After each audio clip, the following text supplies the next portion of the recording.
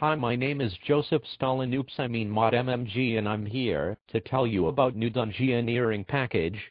This is an update coming out in 2010 that will add gigables of new features to the Dungeoneering minigame mini quest skill. Players will now be able to raid dungeons on the surface instead of only in Demon Heim, which means that Heim crabs will finally break free and take 100% control of the RuneScape MMORPG, and will begin a new reign of 20 life point terror. The new Dungeoneering package will also allow players to bring old Wildy back please, we pay we say. Sorry about that, I had a bit of a renter stuck in my teeth from dinner, because Andrew was one cooking in the real life scape, and doesn't know how to cook ranters without a mature chef's delight. Anyway, new Dungeoneering package will also allow players to turn the Dungeoneering bosses into cabbage by pressing the Enter key.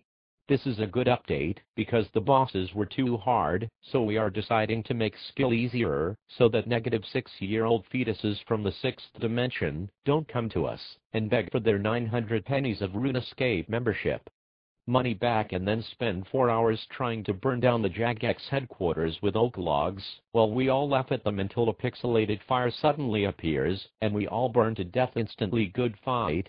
Lastly, new Dungeoneering package will see the release of new weapons that require 5.2 gigatokens that will be nicely balanced into the game, and show that we care equally about ranged, melee and magic. The new Riotation Longsword, Maul and two-handed sword will all be 5,000 times more powerful than the corporeal beast's attack, and will cause people's real-life characters to explode and never respawn if their pixelated RuneScape character gets attacked by new Dungeoneering melee weapon. The new Riotation ranged weapon will be even more overpowered. It will give 2 more range attack than a rune crossbow.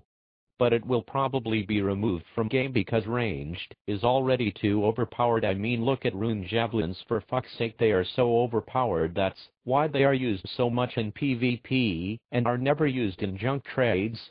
Speaking of which, we will probably nerf heal at the range skill as well, because it is so overpowered. For example, range has a wide assortment of shields available, such as the Unholy Book and the Book of Balance, and some other shields that don't exist.